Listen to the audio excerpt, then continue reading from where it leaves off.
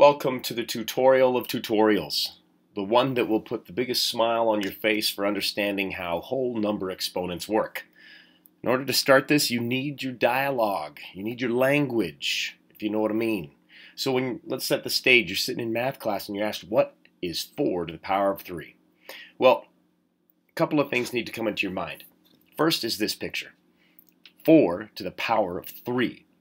Okay, well, what does that mean? What is 4 and what is 3? They have special names. That 3 is superscript, which means it's a mini 3 written just above the big 4.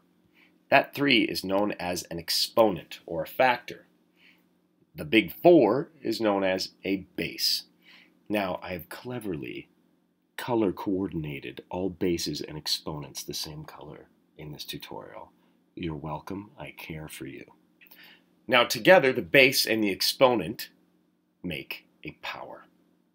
So what does this actually mean? What are you supposed to do? How do you figure this out? Well, first we got to understand that this is a specific form of writing. And this exponent thing really means repeated multiplication. So here's 4 to the power of 3 again. That's our power, but this is written in a specific form called the exponential form. It's exponential because guess what, ladies and gentlemen? It has an exponent. And that means repeated multiplication. So what does repeated multiplication mean? It means this. Now commit this to memory. Write the base that many times and multiply them. Write the base that many times. How many times? That many times. Right there. So write the base that many times. So, okay, so here's the base, 4 in blue, so I guess I write it 3 times? Yup. 4 times 4 times 4. That means write the base that many times. Uno, dos, trios. Punch that into your calculator, 64. Now, you could put this into your calculator and save yourself a whole bunch of work, or you could do it in your head and be the fastest. Or you can go 4 times 4 times 4. It's whatever you really think is best for you. But there will be moments where you need a scientific calculator and you're going to be looking for the button to actually put an exponent in. And so it actually has different buttons for different calculators. Here's just a picture of some of the ones I found. You might have a button that says x to the y or y to the x, a to the y or a to the x. You might have this little house, this little roof, saying that, hey, guess what? We're going to write a base and then this button, superscript, I'm going to write an exponent. So if this right here, y to the x, is your button, how would you type 4 to the power of 3 in your calculator? Well, it would be like this. 4, beep, this button, boop, exponent 3, beep, equals 64. Easy. So your calculator may be different, but you got to learn how it's done. So everything is really easy and straightforward now. But I'm sorry to tell you, negative integers come into play. Yep, I said it, the I word, integers. What if you have a negative valued base? Can you still put an exponent on it? Well, yes, you can, and I know that you just got shivers, or maybe you totally love integers. They're a part of life, right? I'm negatively excited about this, but it's all good. The problem is with negative valued bases is that we have brackets around it sometimes, and sometimes we don't. And it will give you 2 different answers. So, for example, you're looking at this exponential form. Here's in brackets, meaning that the base is -2. See how it's still in blue there? The base is -2. And then you write the base that many times, -2 times -2, and so on, and you get 16. And you can put that in your calculator, -2, button 4 equals 16. But the thing is, sometimes you have this negative and there's no bracket around that sign.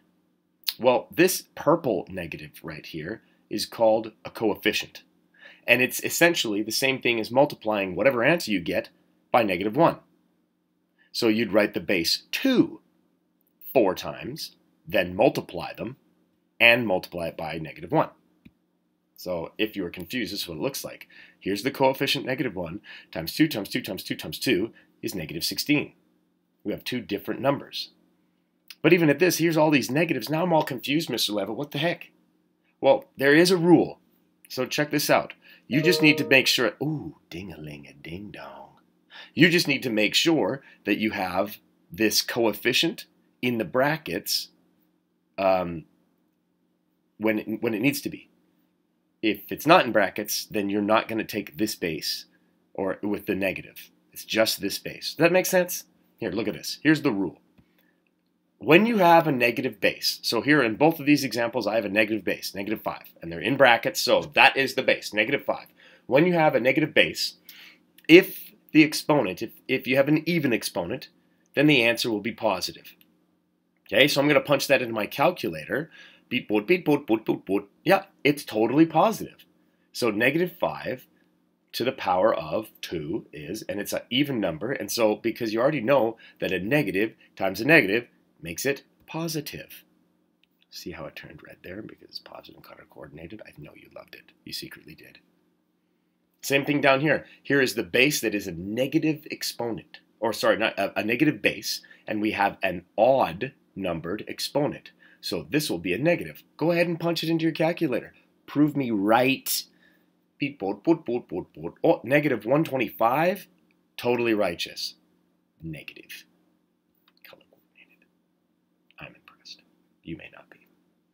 So, you just need to keep things, in track.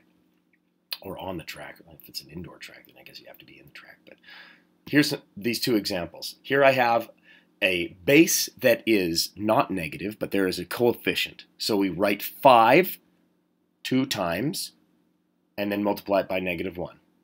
See? Here's the work. -1 times 5 times 5. Boom. -1 times 25, -25. That's what the coefficient does to our otherwise positive answer or power. Down here, here's the work. We have -1 coefficient that's beside a negative base. And because if this negative coefficient wasn't here, right, here we'd have a negative base to the power of 3. That's an odd. So we'll do 5 times 5 times 5, which is 125, and it would be negative because a negative times a negative is a positive, times another negative, it's a negative. Have I been saying positive and negative? Hence the shivers down your back for integers. Negative integers. Just be careful, right? I go back to this, right? Exponential form is quite easy, so keep it easy. Write the base, whatever it is, positive or negative, by that many times, by that exponent, and you'll be fine. Learn how to use your calculator, and you're rocking and rolling. Now go be powerful or something. Good luck.